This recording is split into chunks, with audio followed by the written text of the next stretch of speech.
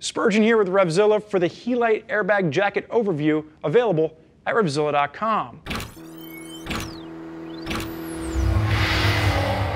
So the purpose of this video is to break down the 4 main jackets within Helite's line of airbag jackets. Now, you might remember we have already done a video breaking down how the Helite airbag system works. That's going to be part of the Helite airbag vest video. So if you want to understand how the airbag system itself works, make sure you check out that particular video, because all we're discussing here is how Helite has implemented that airbag vest and built it into 4 individual jackets. Now, the jackets that we're going to be talking about within this video are going to be the Adventure Airbag Jacket with high-vis Brian wearing it on my left-hand side. There is going to be the Free Air Mesh Jacket, and then there's going to be 2 leather options, a leather men's and a leather women's option, all of which we're going to break down very quickly today, and we're going to inflate each one so you can see what it looks like once it's inflated. Now remember, the Helite airbag system does wonders. It immobilizes your neck, so it actually inflates up around the neck, around the back of the collar, and it acts as a neck brace, and then it's going to give you full airbag protection around the main core of your body for an impact resistance. Now this is going to be an analog system. You're going to have a tether that's going to mount to the motorcycle, and in the event of a crash, a tether pulls loose and the airbag system inflates. The vest itself comes in around the $630 price point. That is going to be a much more affordable price point than when you're getting up into some of the digital systems, which can run you $1,700, $1,800, and more when they're looking at the price of what we're seeing from the digital side of things. So while this is a much simpler system, it's also much more affordable for those of you that just want to add an extra layer of protection to your jackets. Now, what Helite has done is they've introduced a line of jackets which actually have that airbag system sewn into it, and we're going to break them all down for you, starting with the airbag jacket in the adventure form. So this is the airbag adventure, and really what you're going to see here is adventure styling, 3-season cold weather. You are going to have a waterproof Z-liner with this. There is a 60-gram thermal liner that is removable, but this is something that even with the vents, because they don't directly vent, they vent to the liner, you really don't want to wear it in the heat of the summer. So think spring, think fall, and think winter. Now from a sizing standpoint, high-vis Brian on the left-hand side stands at 6 foot, weighs in at 195 pounds, and has a 42-inch chest. We have him in a large. Completely ignore whatever Helite size chart says. The size chart they presented to us was way off. It actually had high-vis Brian in a 5XL. That does not work. High-vis Brian is pretty much a large across the board. So as long as you stick with what alphanumeric size you are across the board, you should be okay there with no surprises. Now the main construction for this, it's going to be a Cordura shell. So you're getting full abrasion resistance on the outside. You're having Nox armor. The Nox armor on the shoulders and the elbows is CE level 1 armor. So even before that airbag inflates, you are getting impact protection. Brian, go ahead and face backwards for me. Now, there is a CE level 2 back protector included with this as well. So CE level 1 armor in the shoulders and the elbows, CE level 2 in the back, and then when that airbag system inflates, it's going to give you that full encompassing range of the airbag protection. You are going to have this stretch material along the top, which helps to allow for the jacket to actually expand, and it's going to give you, that protection that you're looking for while immobilizing your head.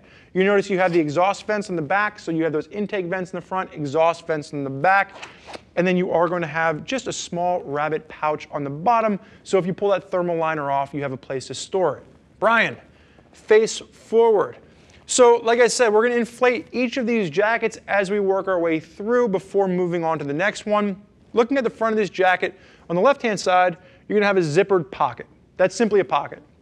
On the right-hand side, this is where your airbag canister, your CO2 cartridge is actually going to be stored. And you'll notice there's that massive CO2 cartridge inside the jacket, and it's going to be very hidden away. One of the things that I like about this is Helite has done a very good job with the Adventure Airbag Jacket of making it look very minimal. So if you were to snap this off, you could actually tuck that back inside. You wouldn't even notice that this is there. But if you want to use the airbag system, you're simply going to put this on, attach this to the point in your bike. And like I said, if you want all the details on how the airbag system itself works, make sure you check out our video on the airbag vest from Helite, where we really break down the nitty-gritty.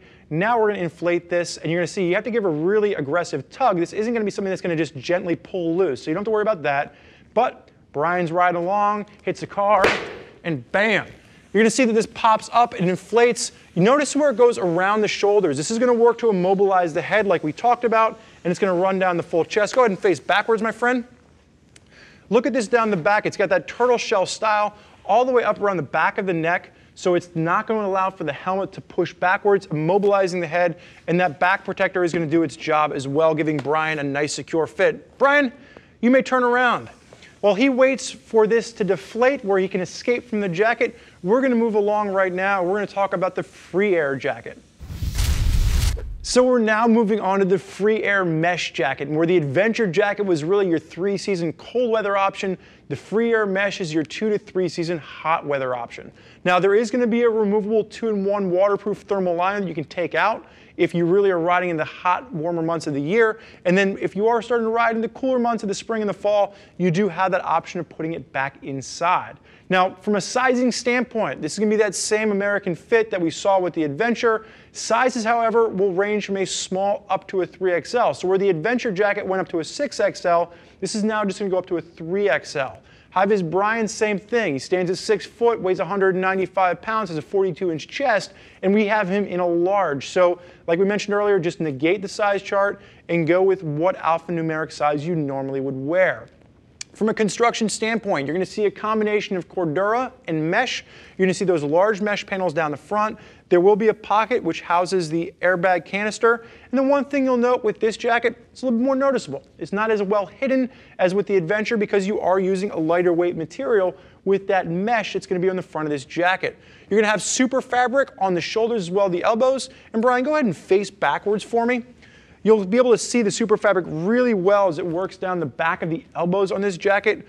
Massive amounts of accordion stretch along the back of the shoulders, the back of the elbows, giving you that nice range of motion. And then you are going to have that stretch material which works around the top of the back, not just for that comfortable range of motion, but remember, when that airbag goes off, that material needs to expand to allow the airbag to protect Brian in the event of a crash. Now, in addition to that, you are going to have CE rated 2 back protector, and the other thing you'll notice, you're not going to have a CE rated 2 soft armor in the shoulders and the elbows. So where the Adventure had a CE rated 1, you're now getting up into CE rated 2 armor all throughout this jacket. So even if you're not using the airbag system, you don't have the tether hooked up, and you are in a crash, you are still protected from all the traditional armor throughout this jacket.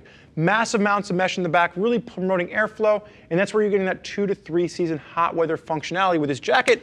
Brian, turn around, it's time. So, without further ado, this is how it's going to look once we inflate this one. So again, same thing. You'll notice that with this one, you do have that canister, a little more noticeable because of the lightweight material, but it's doing the exact same thing. Brian, go ahead and turn around. His head is immobilized. You're going to see that stretch material working. It expands, and it allows for that airbag to really support Brian's head and neck in the event of a crash, working almost like a neck brace. Brian, let me turn around and face forward. So we allow Brian to deflate out of this one quickly. We will then move on, and we will be talking about the leather version of this piece. So we now come to the leather segment of the video. There's going to be the leather jacket for men and the leather jacket for women, and we're going to see a couple distinct styling changes here. Now, where the 2 textile options came in around the $900 price point, we're going to now be seeing this come in around the $1,000 price point. 2 to 3 season cool weather functionality. Think spring, think fall. There is a 60-gram zip-out thermal liner, so you can stretch it in the colder months of the year if you want. The main construction for this is going to be a 1.2 to 1.4 millimeter grade cowhide. Very thick, very beefy cowhide to this, and the sizes are going to range from a small up to a 4XL. Same thing applies with the sizing. Brian, 6 foot, 195, 42-inch chest. We have him in a large. No surprises there. There are 2 different colors available. He is in the black version. There is going to be a brown leather jacket for you to choose from as well, both coming in around that $1,000 price point. Now, as we work our way through the front, the main thing you'll see that's going to be different from the women's jacket, and we're going to be doing the women's jacket next, you're going to notice that the canister for this is actually being done in a pocket sewn to the outside. On the women's jacket, they actually have the canister sitting in an inside pocket, and it gives it a much cleaner line. I actually prefer the women's jacket better from a styling standpoint, and I would love to see Helite kind of change this for future iterations and maybe kind of do the same thing that we've seen them do with the women's version, kind of mirror that. As we work our way through here, CE rated 1 armor in the elbows and the shoulders, and then again, clean lines. You have dual hand warmer pockets and a little bit of asymmetry coming into play with that slash pocket over on the left-hand side. Brian, go ahead and face backwards for me. What you'll notice here, you're going to have some stretch around the shoulders, a little bit of light perforation with the Helite on the top of the jacket. But the main thing you'll note is that there's going to be this Velcro pocket up on top. This is what's going to pop, allowing the channel of air to give Brian that same level of airbag protection, immobilizing the head like we've talked about earlier. You do have a CE level 2 back protector standard with this.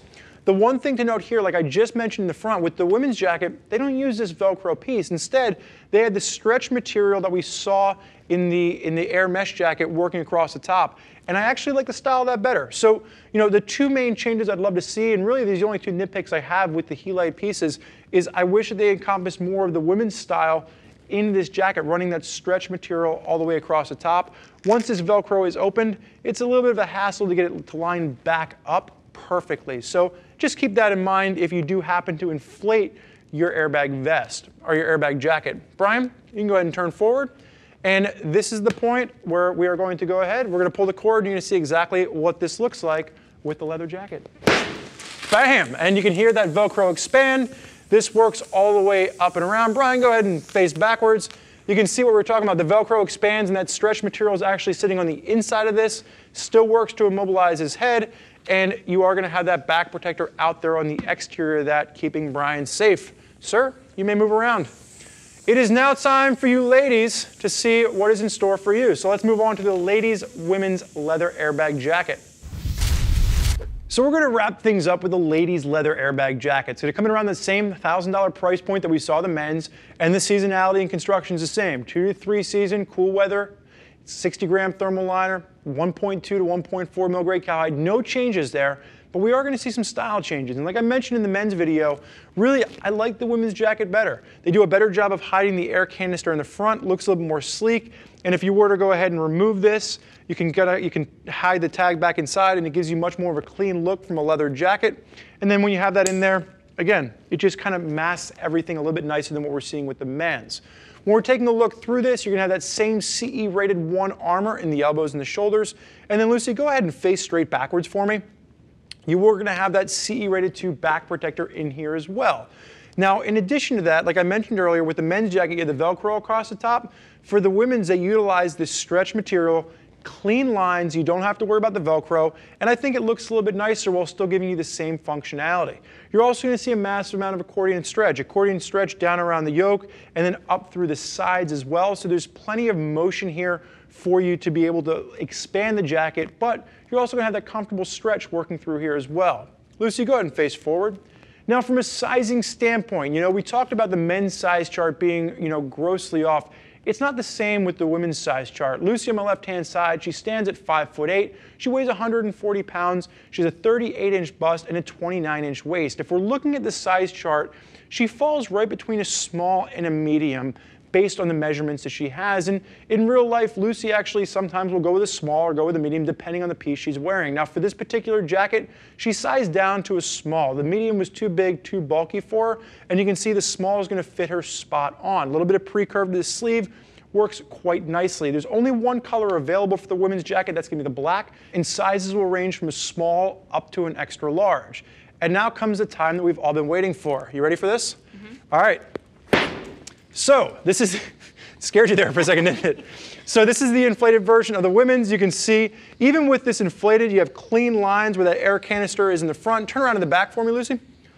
And you have that stretch material. It does a great job. It immobilizes her head completely, and you still don't have to worry about that Velcro. So again, I really like the way that the women's version looks and functions much better than the men's. It just really has a clean line to it, even when it's inflated. Lucy, you can go ahead and face forward.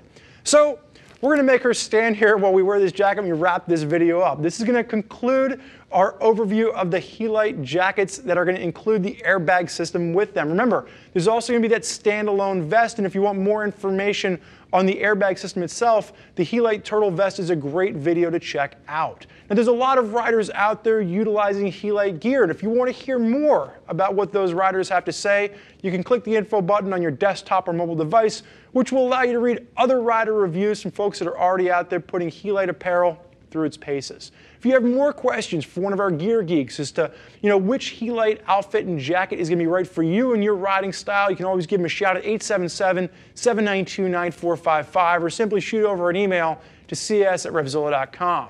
Thank you for joining us for this look at the Helite jackets. I'm Spurge. This is Lucy. Enjoy the ride.